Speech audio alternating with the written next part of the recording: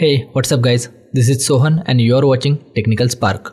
This is the second video of our series. In this video, I am going to teach you how you can prepare your environment for deep security installation. There are few things which needs to be considered before you install or let's say prepare your organization for your Deep Security Manager installation. And guys, if you know what are the things needs to be considered, then please pause the video and list down all the requirement in comment section below. I am going to review each and every comment written by you.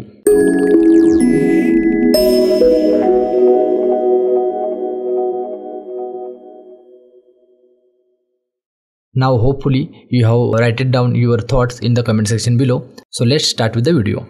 Friends, here are some requirements which we have to consider before installation of Deep Security Manager.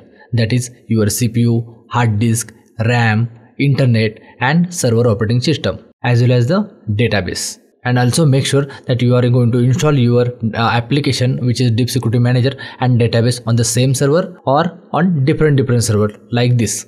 Guys, I always recommend to install Deep Security Manager on different server if you have more than 50 nodes. Now guys, I will show you some of the reference links which will help you to consider your system requirement. Friends, when you preparing your server for Deep Security installation, the very first thing should come in your mind is number of agent on which you are going to install the Deep Security agent. So let's say on 500 agents, I am going to install Deep Security Manager.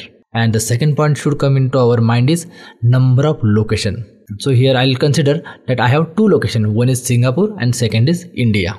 The third point which we'll have to consider is agent server operating system. Like in my environment, I have Windows, Red Hat, CentOS. So these are the types of operating system I have. The fourth option is DSM modules, because some people choose all the modules which is available in Deep Security and some people only choose IPS. IPS as intrusion prevention. So basis on the requirement, you please check all your system requirement as well as please purchase DSM module wisely. And if in case you don't know what is this Deep Security module, then please go and watch my very first video, that is Deep Security Manager Introduction. Link is available in the description as well as the I button at upper right corner. So in this video, we are going to consider all the DSM modules which is available. So here in high level, I have got my ask that what are the things I have in my environment. Accordingly, we'll now choose the size for our Deep Security Manager server.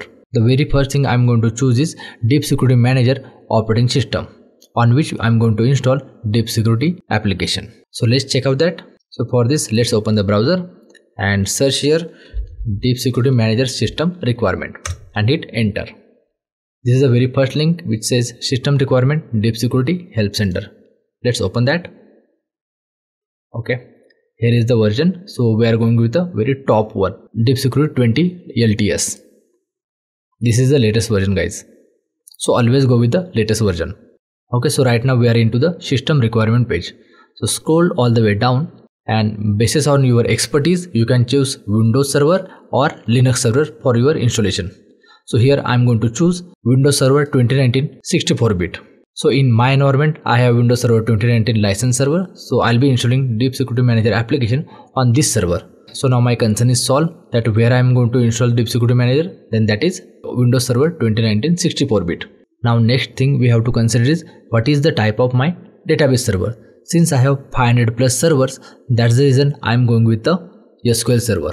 And guys, if in case you have less than 10 servers on which you are going to install the Deep Security agent, then you can go with the Microsoft SQL Server Express, which is a completely free. But since in my environment, I have 500 plus servers, hence I am going to choose Microsoft SQL Server 2019. So you can also select the SQL Server version from the available option.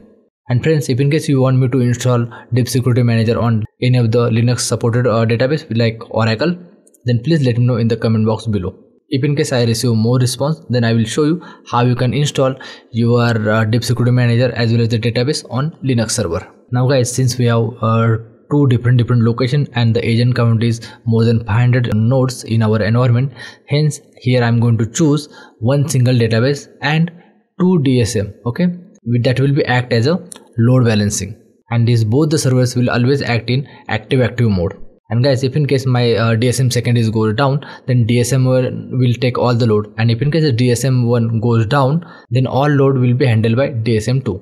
I prefer to go with the two DSM server and single database. Now guys, let's come back to the article, and here we'll have to choose now RAM. To choose the RAM, we'll have to go to the sizing. As I said earlier, for 500 or less than 500 mesh agents, I have to go with the NUP 2 CPUs, 16 GB RAM, and in that JOM process memory will be 8 GB, and the size is required is 200 GB for 2 or more nodes.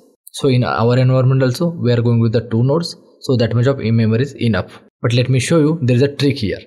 Let's scroll all the way down, and here is a trick. If you are going with the 500 number of nodes, then for anti-malware itself it requires 10 GB, and for web reputation it requires 15 GB, log inspection 20 GB, firewall 20 GB, IPS 40 GB, application control 100 GB, and integrity monitoring 100 GB. So the total size we require for our 500 agent is 300 GB, but always go with the buffer basis on your retention period. Hence, for 500 nodes, I will always recommend to go with the 500 GB of your disk size for your SQL database server. And if you go more down, then it will show you the virtual appliance sizing. But right now we are not going to install on our OVF file on our virtual appliance, because this will be proper physical installation step by step. So my total server size is 300 GB. And now last point, which is firewall ports.